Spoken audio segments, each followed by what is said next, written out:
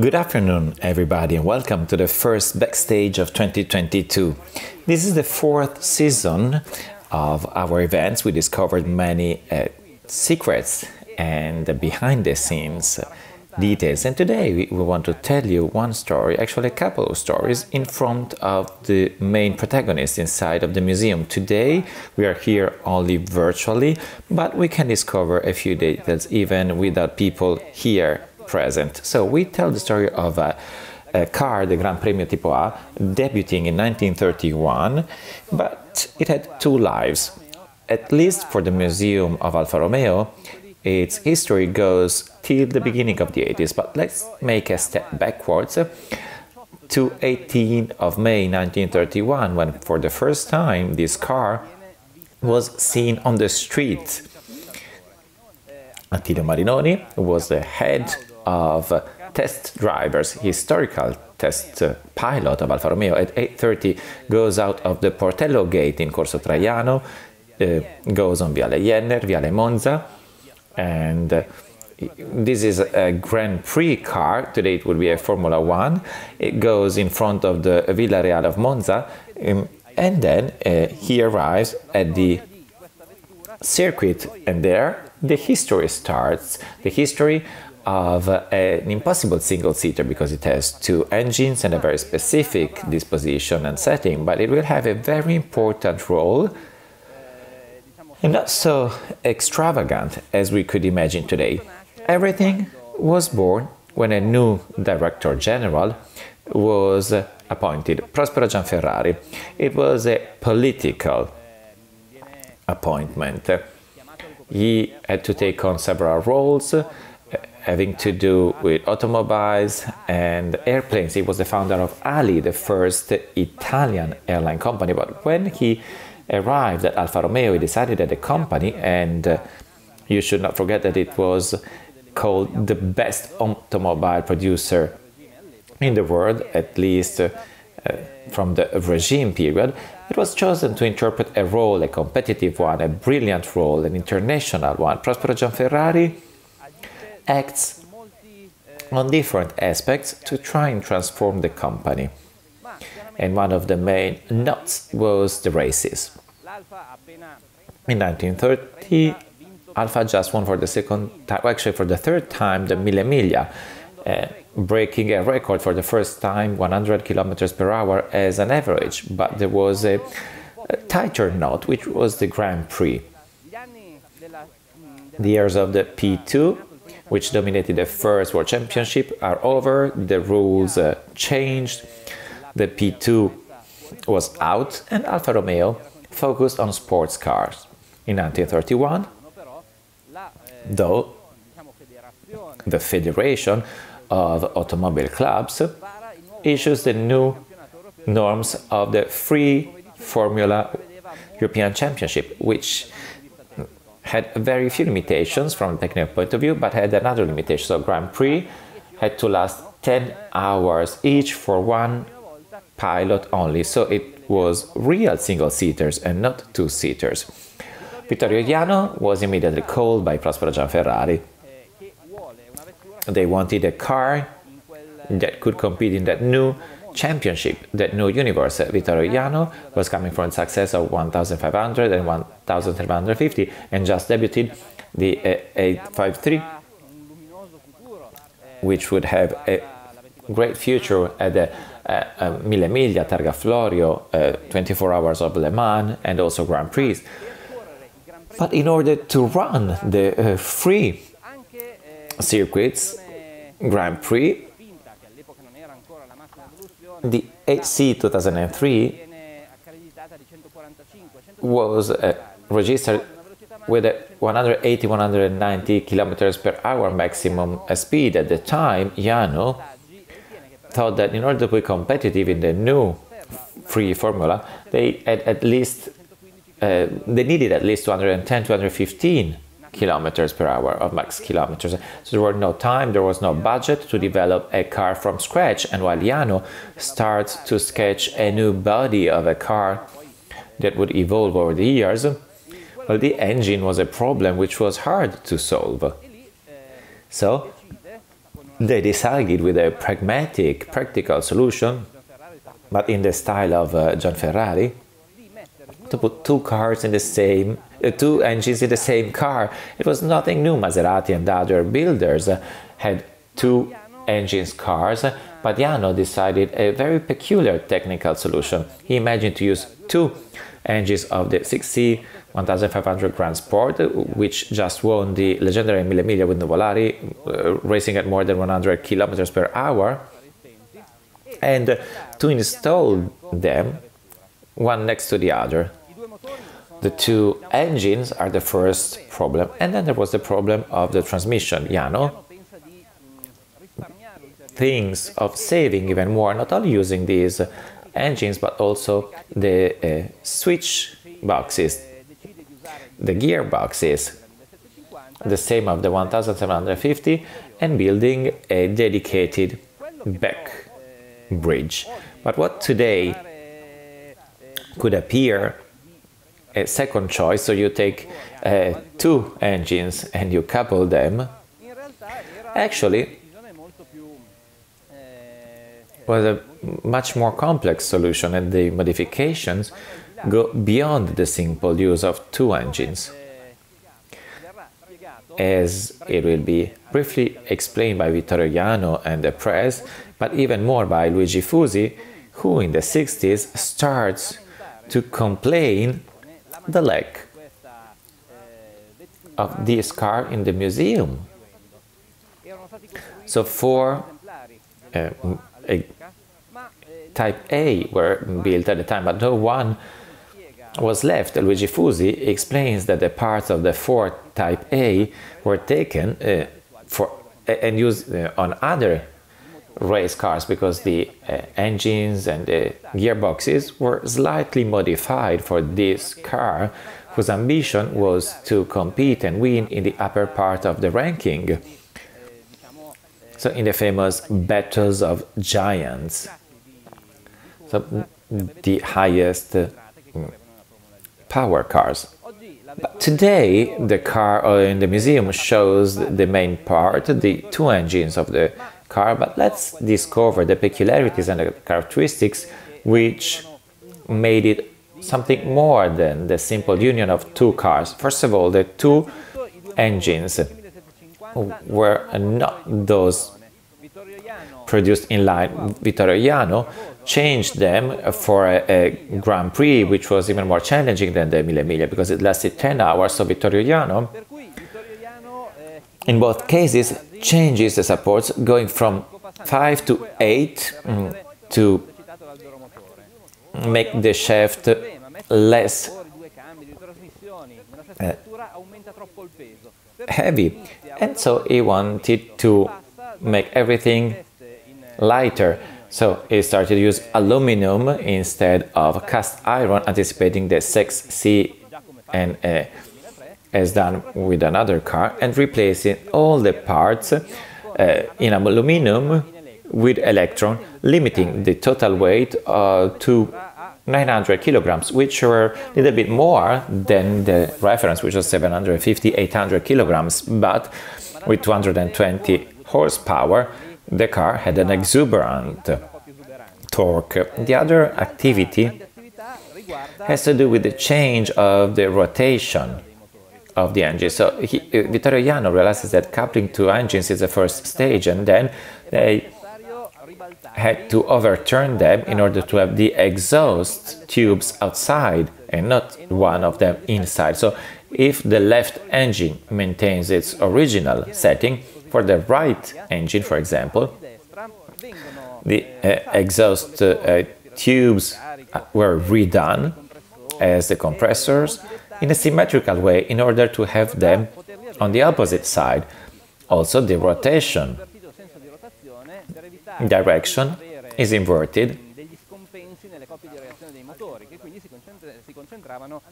and if we go to the back, the two frictions are the normal frictions of 16,750 or certain versions, and the gearbox, even though the box is the original one, even though it's lighter,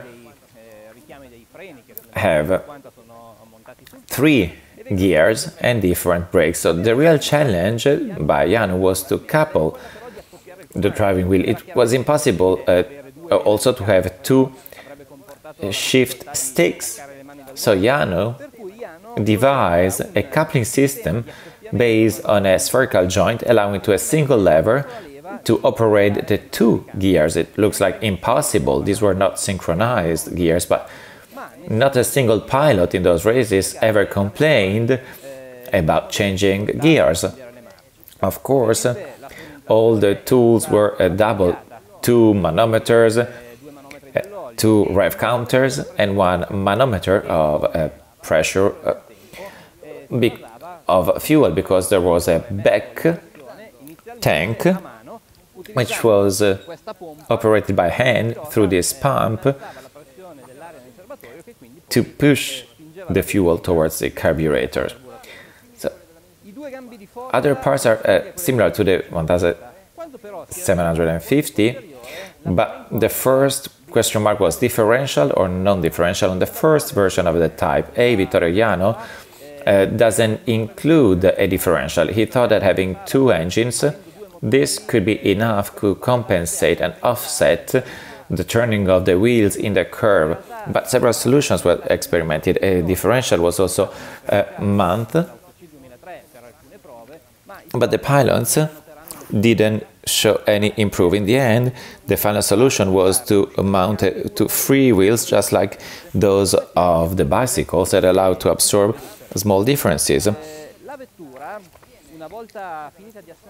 And then, when it was assembled, this car was used for a test in the streets of the Portello. Luigi Bazzi, one of the historical mechanics of the Ferrari, and will follow Enzo Ferrari in his adventure at Maranello, would do the carburation. Luigi Bazzi underlined how important, well, fundamental would be having the right engine operating the right wheel and the left engine operating the left wheel.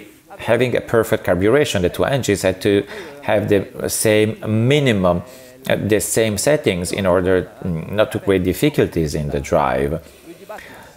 And Luigi Bazzi did the final testing of the car, which was described as a powerful, a brilliant accelerating car, but also very easy to use in mixed terrain, even though it was born for fast circuits, and the press was waiting very curiously for the presentation of this car, because Alfa Romeo at the time was represented as a brand having great sports car, great cars for winding circuits, but that still had not cars to compete among the big ones. The 12 cylinders, as it was called, forgetting that it was made up of 2 units of 6 cylinders, was the car which completed the range of the Alfa Romeo cars. And then something on the body of the car. This technical setting and the new frame with parts derived from the 16,750 Gran Turismo with the compressor, so the last one. And the HC 2003 was very narrow, allowing to have a very slender body, which in the front part was very similar to an 8C 2003 Monza, even though behind the grid the 2 radiators were separated, one for each engine, and along the car it maintained a certain slenderness, not showing 2 complete mechanics under the skin of the car. One characteristic of the body of the car, which is not visible here at the museum, because this car shows the internal part to the audience, was the fact that for the first time there were no openings here at the pilot seat to make easier entering and exiting the car. But there was sort of a circular shape. It was an innovation. The pilots didn't like it because they felt trapped there. In the case of accident, would have had difficulty leaving the car. As we know, the car does a circuit test at the Portello, then with Marinoni goes in the street and goes to Monza. At the circuit they start to drive the car, the different pilots, and everyone described the incredible performances, the power, the drivability, the acceleration. Everyone was very curious. The main pilots were Nuvolari, Campari. Everyone tried it. And for the entire morning they have these results. And the cars were not even painted yet. And after the lunch break, a young pilot, Luigi goes to Gianferrari and Jano and asks them, "Can I try this car as well?" Everyone is talking about it with enthusiasm. Luigi Arcangeli starts at the first lap. He takes off the hands from the wheel, waving at his colleagues. But at the second lap, he doesn't come back. He doesn't come back. They think that one of the two engines has a problem. After that, the responsible of the circuit calls Alfa Romeo, saying that it went off-road at the Ascari curve, where also Ugo Gossibocci with the P1 lost his life a few years before. Ugo Arcangeli, when Gianferrari and Jano arrive, there already was found dead, and the car was too broken to be used again. So they think to bring it to the Portello, but it is so damaged that they could not even put it on the truck. So it was housed in the old hangars of Monza. So at the time, the next day, the day of the race, they decide to leave the debut of this car to another competition. But there's a signal of the changing of times. In Montelleri in 1925, when Antonio Ascari died on the racetrack, Vittorio Jano said, and Nicola Romeo said, "We don't race with a casualty," and the entire team was withdrawn for the races. In the evening, when they were organizing the next day race, a letter arrived from Rome, a telegram saying, "You have to race and win," without considering that one of the young pilots died. So the mechanics of Alfa Romeo go back to the Portello, and quickly they start to try to complete the second part of the second exemplary of Type A, which was left in Milan. The next morning at 7 a.m. It goes to Monza. It was not painted. They painted it on the place, and it was given to Tazio Nuvolari. Tazio Nuvolari was young, exuberant, and he had the driving capacity for the power of this car. So the race starts while other pilots were racing, and Nuvolari starts to set very interesting times, quicker than the HC 2003.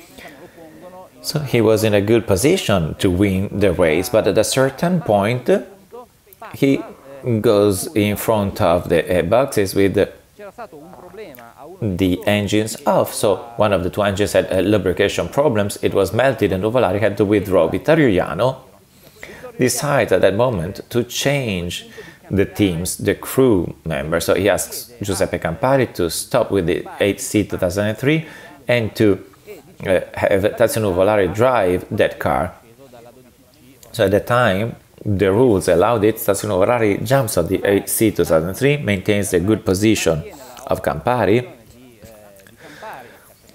and improves it, and in the end he would win the Grand Prix of Italy in 1951 with 83 2003 racing car, which would be called 8C 2003 Monza, and that we have here at the museum in front of the Type A.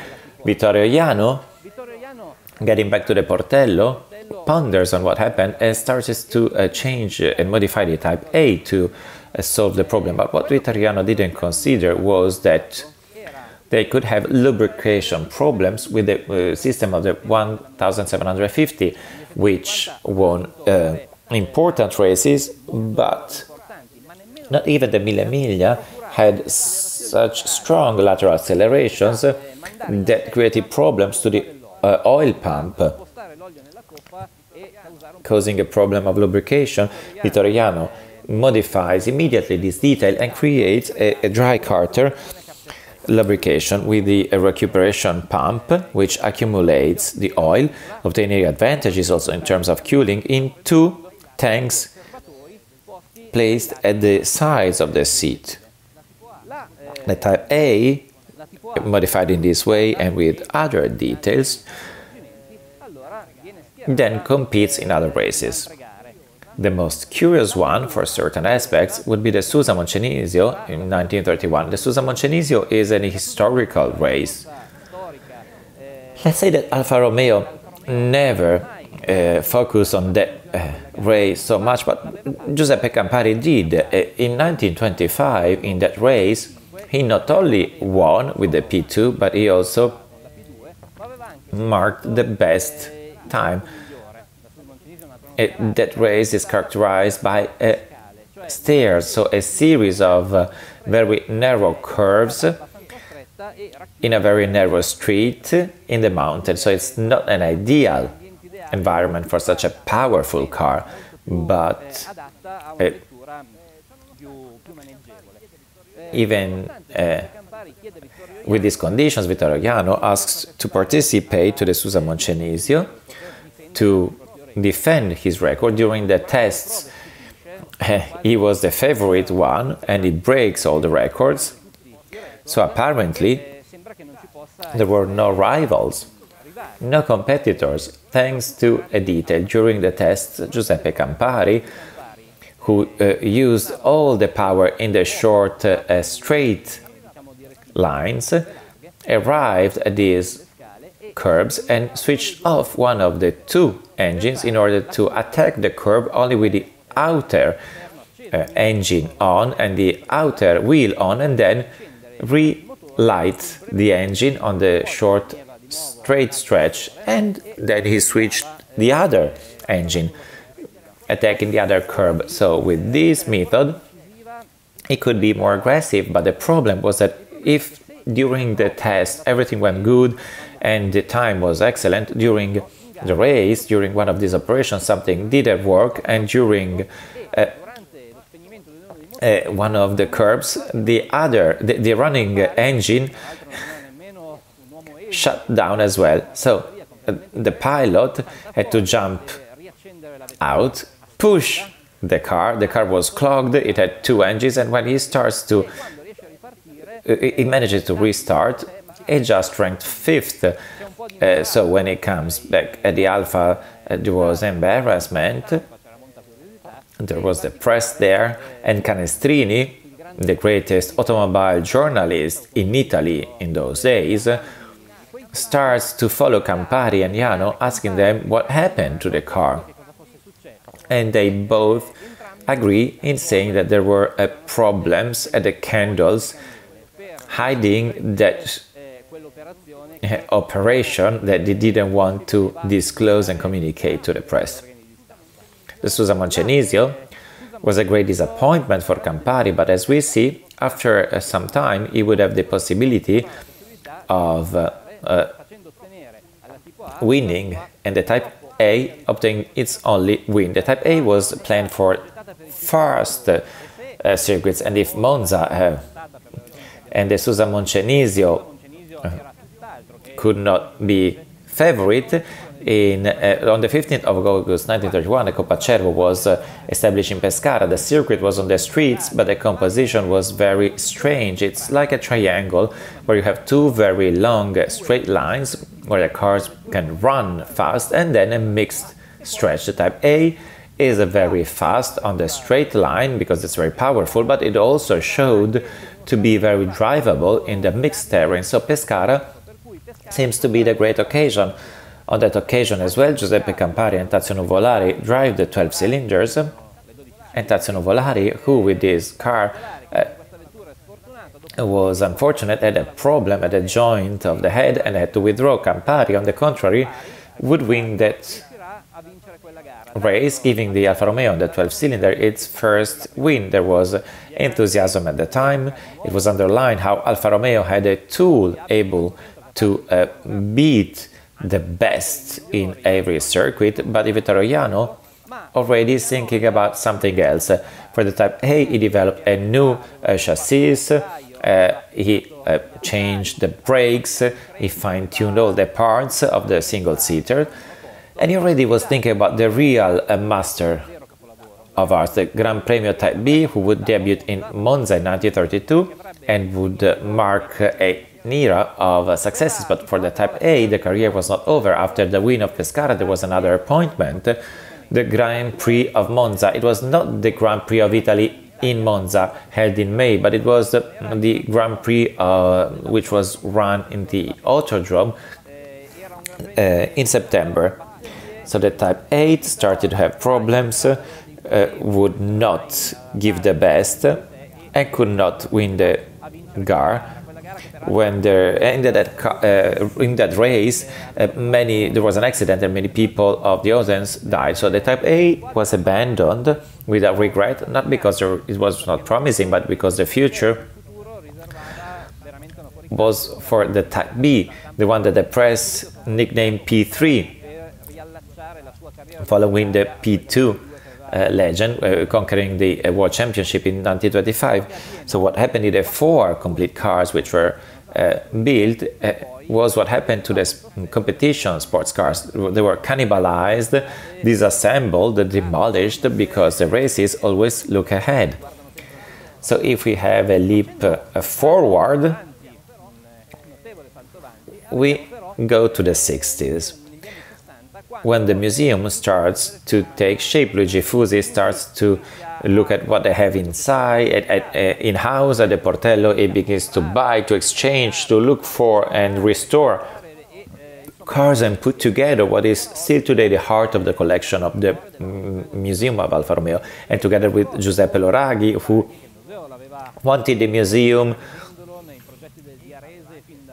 and supported it, but they start to think how there is no example of 2 engine cars. So there were Type B, and then in 1935, done at the Scuderia Ferrari, there were 2 models in Alfa, but both were not present at the museum. So finally Vittoriano, no, sorry, I apologize, Luigi Fusi, with the support of Giuseppe Loraghi, obtains the authorization to rebuild this car and to create a didactic reconstruction, so an exemplary of car that could show the records broken by that car, which was no longer available. Luigi Fusi knew very well the Type A, because Luigi Fusi at the time of Jano was one of the designers. He worked on this project. Many drawings had his signature, and as an enthusiast he followed the story and its details. And when he was charged with the rebuilding of this car at his department, so mechanics, technicians and great enthusiasts which were restoring the cars of the museum, but he accepted this adventure with enthusiasm. So he starts to find all the available parts, many taken from other cars, and he starts to understand how he could rebuild certain missing parts, so the car would not be a running car, just a static example. So some components were obtained by simplifying, for example, 2 shafts which are not cylinders but have a cone shape on real running cars, were obtained by melting the metal on the replica of the Type A. These were obtained by putting together tubes of different diameter. Other components were taken, for example, the front part from the 8C 2003 was found, and the box, one of the driving boxes of the Type A, which was behind the dashboard, was found at the Portello. It was on a shelf. But what is the main problem is finding the 2 engines that had to be modified. Luigi Fusi tells all these details of the reconstruction together with the history of the car, in a book published by Alfa Romeo, which was published because the Type A reconstruction not only was a great adventure, but it was also the first real gesture aiming at a museum. So not only something done by a company which collects elements of its history, but a company that wants to tell this history to the audience. So that team was very peculiar. There were incredible characters which had very fine hands, even though sometimes these hands were strong and big. But this team was a team of people working to express the value of a brand which was like their family. But some parts of this adventure, and also the origins of some of these components, should be narrated by someone who lived that epoch. So one of the guests of today is Stefano D'Amico, who for more than 30 years was the president of the Italian Registro of Alfa Romeo. He transformed it into a real reference point for the owners of historical Alfa Romeo. He's a great expert of Alfa Romeo, but above all a person who in this world knew everyone and is known by everyone, and among them Luigi Fusi as well. I met Luigi Fusi in the 70s, in the beginning of the 70s. It was a very peculiar person working at the Portello. Arese was under construction. The new plants were just finished, but certain offices, in particular the hangars at the back of the plant, was still full of incredible pieces, and Fusi was working there. These pieces today would be loved by collectors. There were chassis, bodyworks, and in a corner there were tables on which an Alfa Romeo, which apparently looked like a 1750, was taking shape, and two RL, one by Count Lorani and the other one owned by the museum next to Luigi Fusi. There were incredible workers. I still remember the faces and perfectly, but unfortunately they are not remembered by history, but they are those who, directed by Fusi, gave shape to the cars of the museum. The Type A was done by incredible workers. One in particular was called Taglia Bue, who funnily was very thin and short, was probably 30 kilograms, and I don't know how he could use the hammers and give shape to those plates of metal. And so Ferrari said that those by Alfa could create glass for flies. They were incredible people. Canzi, Pagetti. Pagetti had very thin moustache. Del Monte. They all were the collaborators who worked hand in hand with Fusi, who also worked with incredible engine workers. Morlacchi, very tall, with huge hands, always working with compressors or carburetors. And that Sala, the mythical Giulio Sala, nicknamed Saletta because he was probably 1.50 m, was very short, and he was the mechanic of Fangio. And he was incredibly good at fine-tuning the cars, in particular the 159. I've always seen him work on the 159. And Fusi gathered the pieces to rebuild the Type A almost everywhere in Italy, supported by a great English collector, Angela Cerret, and another Italian collector, Mario Reghini, in Modena. So he was able to rebuild through them the entire car. So one engine was not complete, the other one was complete but old, And in researching the pieces, specifically the Type A, he was helped by Augusto Zanardi, another mythical name of Alfa Romeo. He was also a mechanic, and he worked with Fangio and many others. He is a man who lived the history of Alfa Romeo and the building of the Museum of Alfa Romeo. Well, I'm happy to hear that Lorenzo Ardizio dedicated some time to think about these people, because I think that these names are not remembered by no one. No one ever remembered them. We know everything about the cars of the museum. We know a lot of how they were done, but the people who created them, where many pieces were found, well, it was only Fusi who knew this. Fusi wrote this on certain folders, which were his personal Bible, where he also put all the invoices, the people where he bought the pieces, the letters with other collectors in the world, where the pieces were exchanged. I give you this piece, you give me that piece. So you saw where the pieces came from, how Luigi Fusi was working for the reconstruction of these cars. Yes, and then I also had a little role in the reconstruction of the Type A indirectly. At the time, I was working at Eni,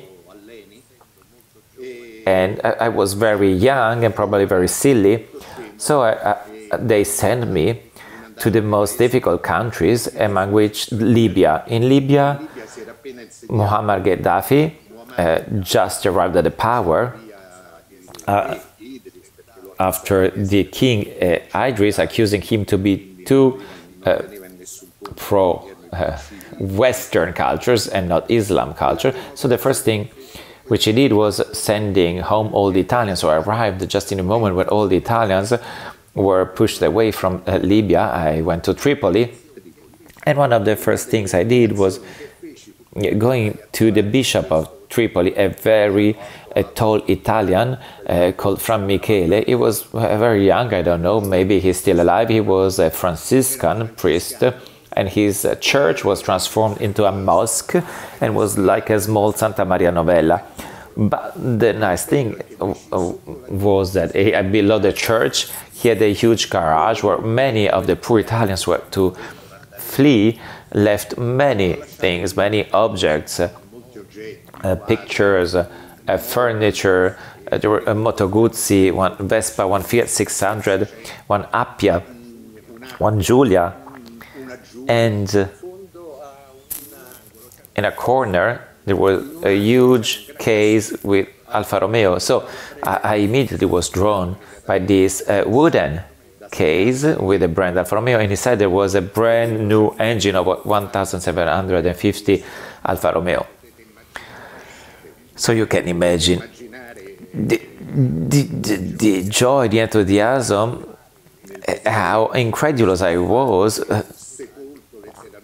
finding this below a church, among other things. So the first thought was, how can I take this with me? How can I take this with me? So the thing arrived thanks to Imsai Dubar.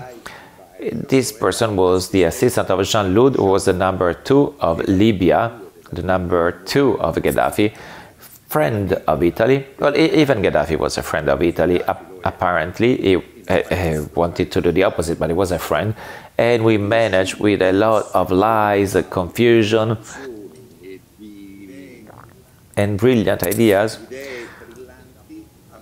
to have this engine be transformed in a pump. So we said it was a pump for oil pits. So we brought it to Italy in the name of Eni, so as a replacement piece for Agip drilling pits. So it arrived in Milan, and it was left at the testing room, where Mr. Garbarino, engineer Garbarino from Autodelta, had steady relationships. Well, Lorenzo, I like to tell you these stories. I like you to take note of this, because at least I have the satisfaction of handing down these stories to someone. So in the testing room of a Jeep in San Donato, the fuels were tested. So specific mixes, in particular very smelly, in others exploding mixtures. And there was a direct collaboration with Autodelta through engineer Garbarino. There were several GT8 engines with several heads, solutions were tried, and many fuels were tried with high octanes to have a greater performance on competition engines. So this engine arrived there, it was replaced by an old broken GTA engine taken from the Autodelta. So it was taken, there was an exchange, so this engine coming from Libya was brought to the museum. The president of Alfa was Mr. Cortesi, if I'm not wrong, in that period. Massacesi was not there yet. I believe it was Cortesi. Well, the museum didn't exist yet, but it went to the Portello in the hands of Fusi, who put it on the Type A. So the satisfaction was great. Everyone thanked me, and Alfa Romeo acknowledged me, and they also gave me a silver box, but a small tea box in silver as a wedding present, and a painting, well, a lithograph by Burri, which I still have with a dedication. And the engine, I don't know where the engine went. In historical Mille Miglia, 1750 was broken, and this engine, which was a brand new engine, never used before, never opened before, was mounted on a car. I don't know what was put on the Type A or what is there today. But apart from these episodes, it is fascinating to remind the joy, the expression of Fusi, telling how Nuvolari was driving this car. I don't know whether it was true or not, because he was telling that in such an incredible way. I don't even know if he ever saw that or was there looking at the test, but it was nice to hear, and for a young person, a young fan, listening from the words of this man who was still walking on his legs, and then, as we know, he had to go in a wheelchair later on, but he knew every single nut or screw. It was a didactic replica, as Tito Anselmi called them. These were reconstructions to show how that car was, as the two RL are also didactic replicas, those cars that are in the museum, while reconstruction, which is a good and running one, was the RL by Count Lurani, an American collector, an RL Targa Florio, which was done with several original pieces, all found by Fusi, partly in England through Cervet and partly by Regini, who was a gold mine for all the fans. Well, this is the historical part of the men who built the Type A, but as a first reconstruction, Alfa Romeo, Fusi, Luraghi choose an incredible car with an incredible history. You are very good at describing the car in its technical aspects. The car was not a lucky car, if I'm not wrong. Arcangeli also died with that car. Am I correct? Well, it was not a car giving incredible satisfactions to Alfa Romeo. I think that only Nuvolari could drive it with its spectacular way of driving, even though because he blocked one engine on the curb, giving full power to the other engine, and then he opened again the other engine. It was a spectacular way of driving. I think that the Type A only had 3 gears, so if you can imagine the synchronization of the levers, the gear, the transmission, the engines. I don't know how I could. It's good that it is in a museum as the other mythical Alfa Romeo, 2 engines with 16 cylinders, 8 in the front, 8 in the back, other incredible reconstruction by Luigi Fusi. Talking about the history of the museum, we often talk about the team of Luigi Fusi, so-called Repartino. We have the drawings that Fusi did for the museum, we have letters and documents, and in the collection we also have many tools and objects which were used to restore and rebuild the cars. This wooden piece, for example, was used by the workers which modeled the front part of the Type A. But this Repartino, this department, how was it? Well, what was fascinating was that I can say I was there. So I saw this department at the Portello. I think its name was Via della Fonderia. It was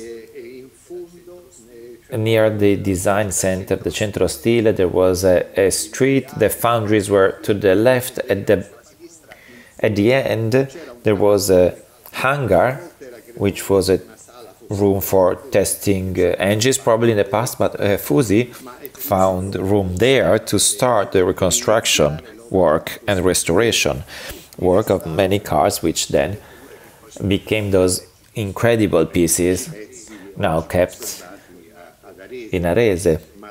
But everything was born at the Portello by the will of Luraghi, which I remember very well because Camillo Marchetti introduced him to me. And I also remember very well the feelings they had.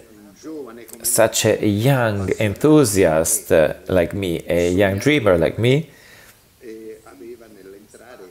could go in offices and spaces, walking on floors which in the past were walked, touched and seen by characters like Nuvolari, the great drivers, Fangio himself, and Fusi himself. He was so sweet, as everyone in Alfa was. Very few were not sweet. Well, Guido Moroni was a peculiar character, one of the test pilots of Alfa, but the others were all splendid, very sweet. Each one, of course, had its character, but in particular the team of the great pilot testers, the test pilots, were incredible characters with an incredible experience, but also full of human feelings. But huge enterprises in the end are made by the people. Yes, the names, I like to recall those names. As I said, the memory is present. I see them in their light blue overalls. I see the one with the hammer, Zanardi, always working with the engine of an 8-cylinder. Characters who no longer exist. And I'm incredibly happy to having met them, shaken a hand, knowing Fusi, Gianpaolo Sanesi, Bonini, going to their homes. Actually, his wife was incredible at cooking. In the case of Bonini, listening to their stories, the story of Pietro, his father, and having dinner with them. But please do not forget these names, because these names are those who built almost all the cars of the museum, especially the reconstructions, like the white one, the Guimol. I recall them in this hangar,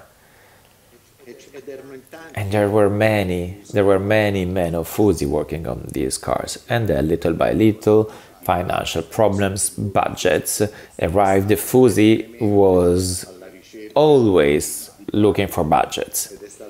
It was very good with Camillo Marchetti, who was responsible for exterior relationships, and was also responsible with the museum. I don't know how he could find the money, because those moments for Alfa Romeo were very hard and difficult in order to find money to restore the cars and also to find the pieces.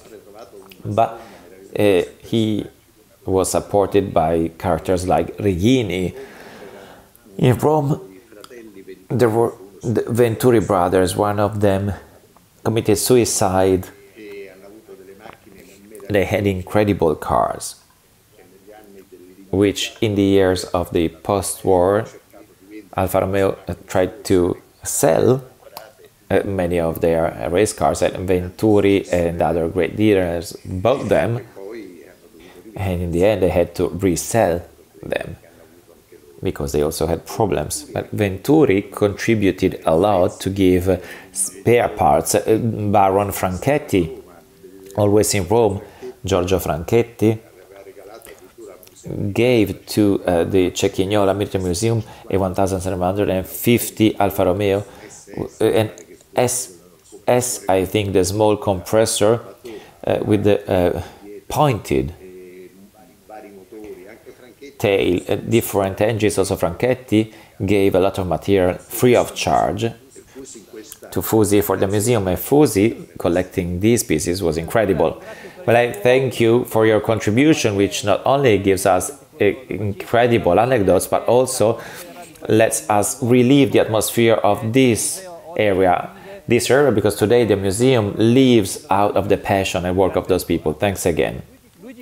Luigi Fusi documents all these steps in the letters and also in the book of the reconstruction of Type A, which, when presented, was the pride of the team, the Repartino, and the museum. But it was not the only reconstruction. Also the RL, the 4060 HP, and others were reconstructed. Some models which were lost in the years, and the other two engines were also reconstructed. The one with 8 cylinders in the front and 8 in the back, from 1935, with its incredible power of 540 horsepower.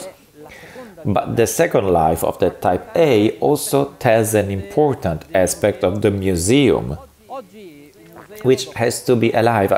The museum, which was considered after many years a place where objects are simply showcased, also has the need of telling the story of the objects, telling the story of values and conveying values. So it's incredible in an era when the collectors were at the beginning, the Alfa Romeo already had its vision and charged its curator to rebuild what was no longer possible to have in its original form.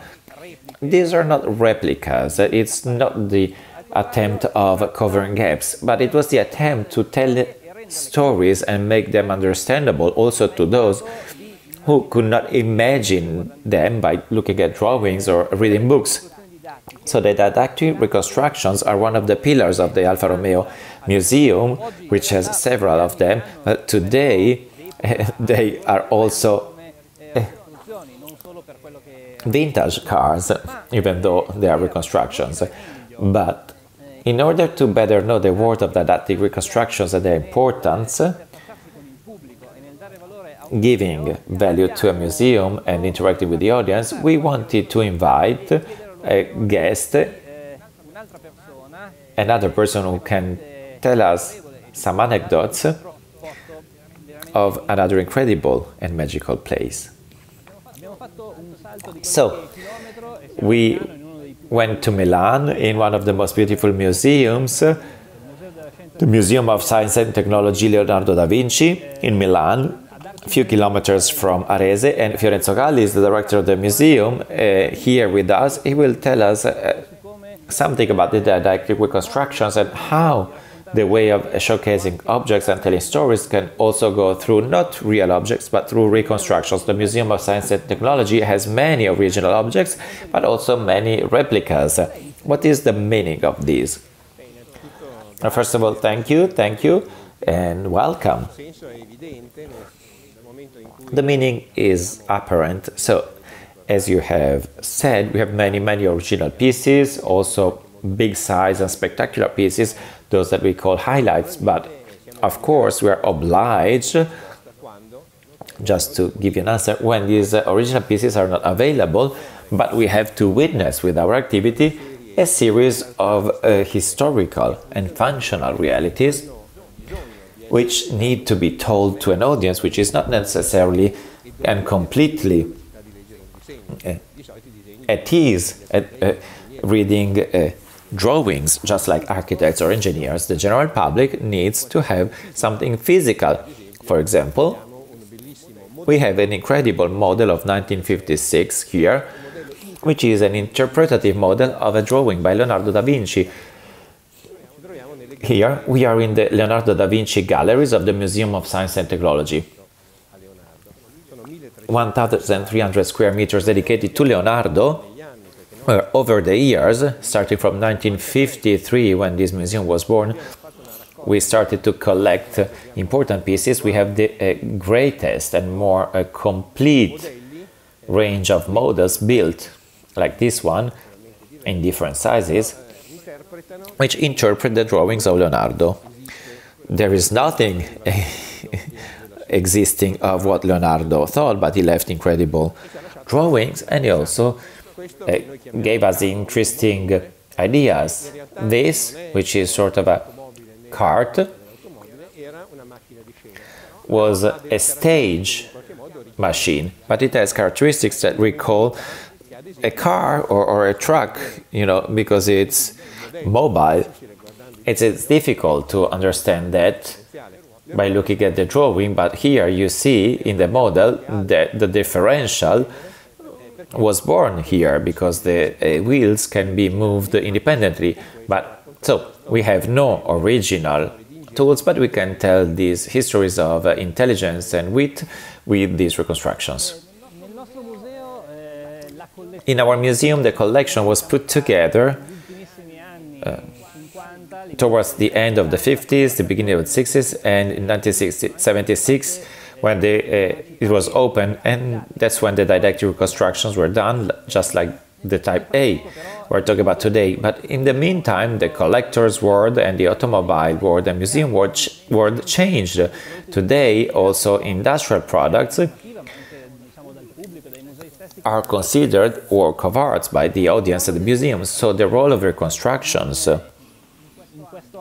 in this field, has it changed, or still today we continue to reconstruct and rebuild to explain?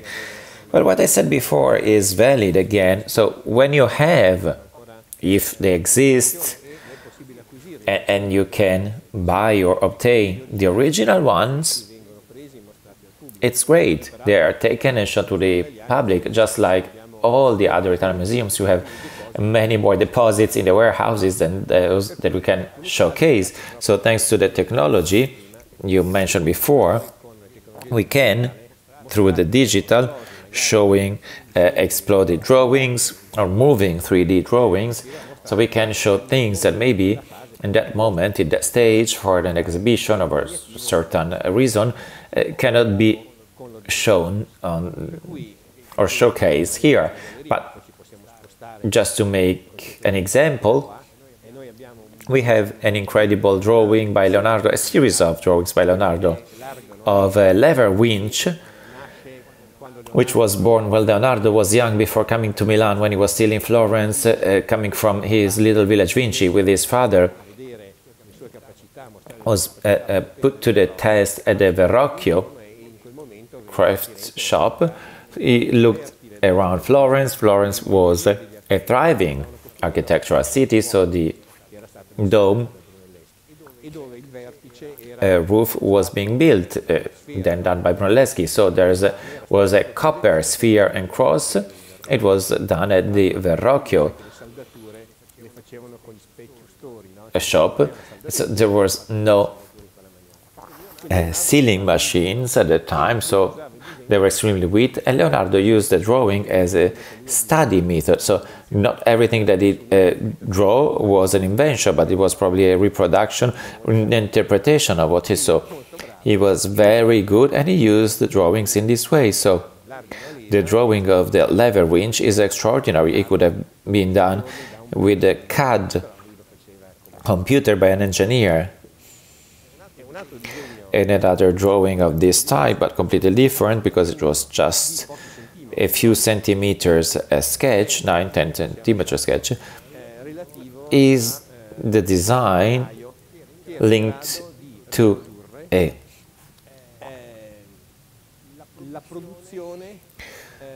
element that could reproduce something produced, a canvas produced by one craftsman, anticipating by 300 years the Industrial Revolution of the textile. So here we have the physical element, the machine, which makes you understand better than the idea, but around this several people could work, and one of the ideas of Leonardo was taking away the physical work from people. He was incredibly generous, so he didn't want people to feel fatigued. So looking at these models with heavy weights, and in a way this triggered in him the ideas. Okay, so just to talk about transports, over the years there was a nice collaboration between our museums. Some cars and engines were also given here, and one was also given back because it is temporarily showcased at our museum.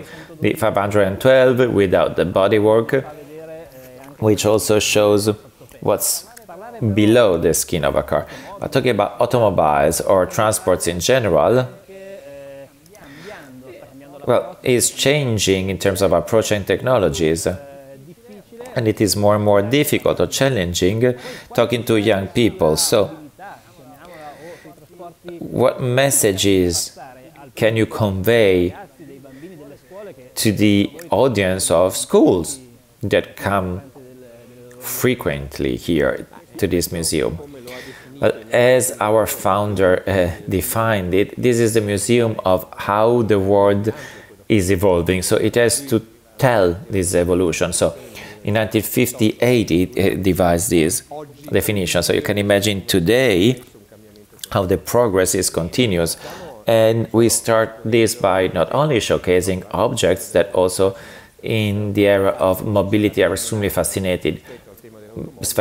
But if we talk about the cars, we have the Totti submersible, we have the maquette of the Vega, which is a reproduction, but on a one-to-one scale of the Vega rocket, produced by the European Space Agency, but of Italian design, which was used to launch the satellites of the Copernicus project, observing the Earth from the space, so monitoring, for example, the environmental situation of the world. As we have planes, boats, trains, everything. But apart from these historical objects, which are beautiful to admire, and in the case you can even go on them because they're big size, and we should look at the future. We should look at what will be the future of Alfa Romeo in the future. We'll also deal with that, and we will see the results. So with the GRC, which is the Joint Research Center of the European Union, which is based close to us in Ispra, we have organized a project on artificial intelligence, and I hope it will replace the natural stupidity we are surrounded by. Among other things, it offers the possibility of traveling with an Oculus, next-gen Oculus, on a self-driving car with all the feelings connected, by transforming it in a service where you are home, you want to go and see a museum, for example, your museum. So from your home, you book it. There's no one driving this car, comes to your place, etc. This is already possible, but a series of situations that you already know have to be fine-tuned. But we have to look at this.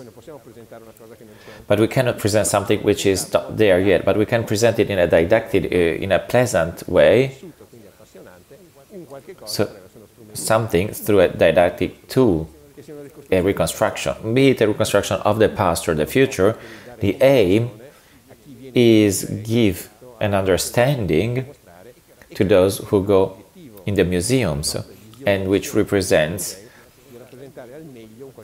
a goal, so representing at its best what can be appealing to the audience. So I accept the invitation to discover some of these models, and we will show something to our audience as well. Coming to this museum is always an incredible experience, which every time is new, and I suggest, if you have not done it, to come here to absorb this creativity and this genius which is present in every corner. But I thank you, Mr. Director, for your welcoming. I thank you and some of our visitors who has not visited the Alfa Romeo Museum yet. I invite them to come to your museum because it's very fascinating for everyone, not only automobile fans. Thanks again. For some more details on these objects and on the other objects linked to Alfa Romeo present at the Museum of Science and Technology, I would like to thank also Marco Iezzi, the curator of the transport department of this museum.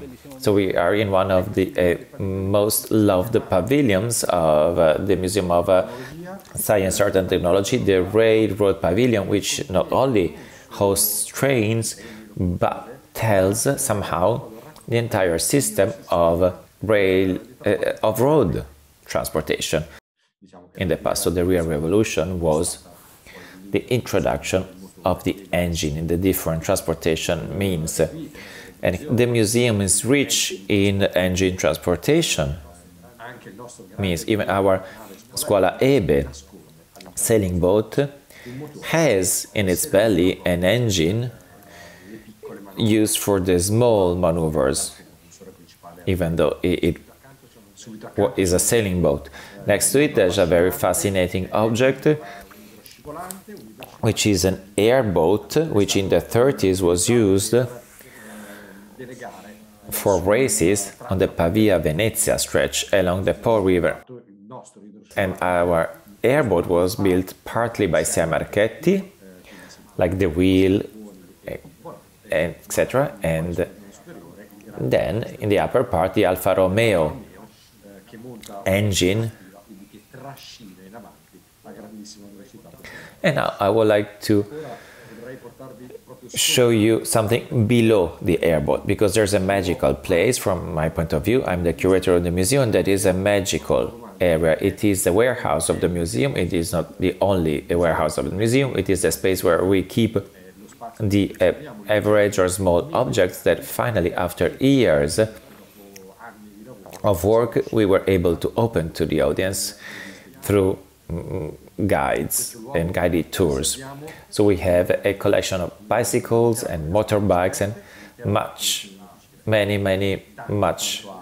more things, like cameras and also devices which won Nobel Prizes. We have motorcycles, like two incredible objects, the Vespa and the Lambretta. In our collection we can see important motorbikes, for example a Bianchi owned by Tazio Nuvolari. Tazio Nuvolari, great pilot who won everything with automobiles, also raced with the motorbikes and planes, and this by Bianchi is an example. The objects of the museum are more than 20,000, and they tell the story of the automobile industry, of the industry of transports, and the history of all the production which characterize our country. So we are waiting for you here. We are open whenever you want, and also the warehouses are open. Today we discovered the legendary history of an incredible object which helped to draw the legend of the brand. We've seen something technical, we've seen the sports adventures, we've also seen how it was hybridized with the history of clocks and time. And we saw when Alfa decided to make its collection a real museum in the modern meaning of the term. It's an history that, like many others of this museum, was narrated in this episode of the Backstage. I also invite you to look at the agenda, 2022 agenda of the Backstages, where we will talk about many histories, known or hidden, of the Alfa Romeo legend. We will talk about the Alfetta next month. Well, not a general Alfetta, we will talk about the general model in June, but we'll talk about the Alfetta, which raised the Cape North, Cape South raid, so when a series car crossed 2 continents without ever leaving the foot from the accelerator, to the Arctic ice, to the jungle, to the sand dunes, a great adventure that deserves an episode. So I would like to thank Stefano D'Amico, Fiorenzo Galli, Marco Iezzi, who were our guests today, and I hope to see you next month. Thank you, have a nice day.